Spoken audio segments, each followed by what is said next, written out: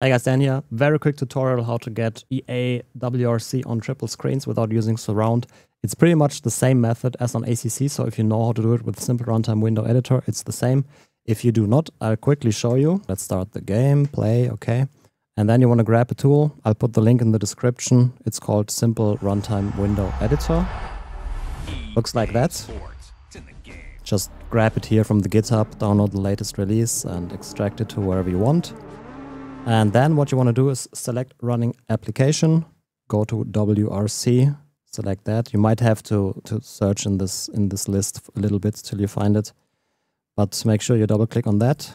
And then what you will have to do is, like, width and height will be your resolution of the monitors. You basically want to multiply the width with 3, so for 1440p triples you want to set this to 7680.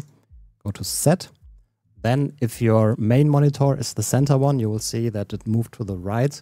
If your main monitor is the left one, it will already work. But if not, you have to go to the X and do -2560 or -1920 if you're 1920 triples.